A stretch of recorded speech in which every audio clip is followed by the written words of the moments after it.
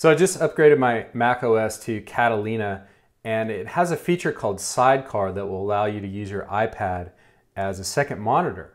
So all you do is go to select your iPad, and then if you go into Photoshop, you can just drag your window in there, and it works essentially the same way as using a second monitor before, but now you can draw in with your Apple Pencil.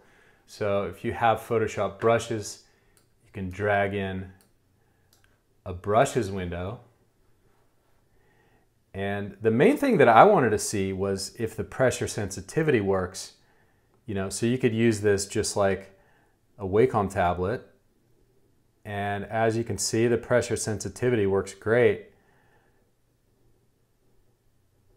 So now you can use Photoshop on your iPad.